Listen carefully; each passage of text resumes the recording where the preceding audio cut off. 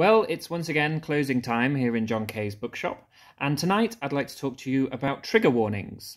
Ray Fiennes, fresh off his excellent Macbeth, which is moving from up here in Edinburgh down to London, has been on the interview circuit, and he was interviewed on the BBC the other day about trigger warnings in the theatre, amongst other things.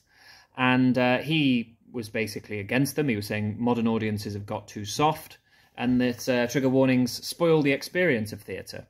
Sentiments I certainly agree with.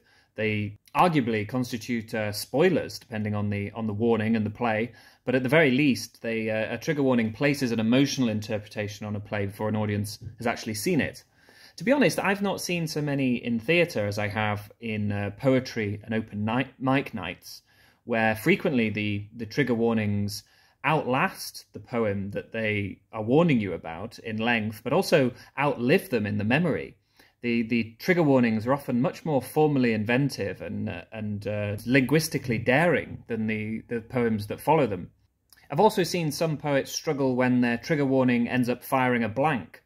You know, a warning is also a promise, and if you promise your audience to strap in for highly disturbing scenes of trauma and erotic peril, and then your poem fails to disturb, you've only really unnecessarily drawn attention to your own lack of effectiveness.